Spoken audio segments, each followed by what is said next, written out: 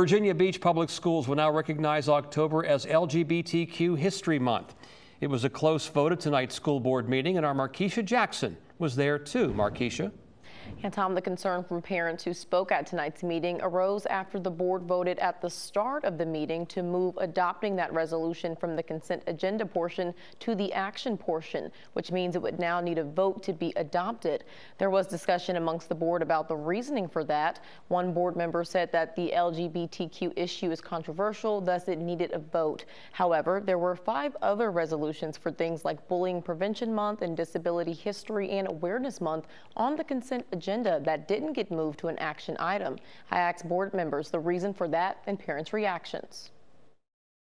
The other ones like bullying prevention, disability, dyslexia, those just weren't ones that board members had, questions about. Or they're not controversial.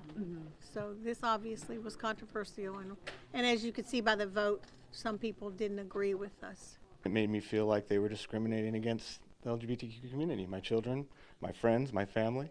My kid deserves to see that they belong.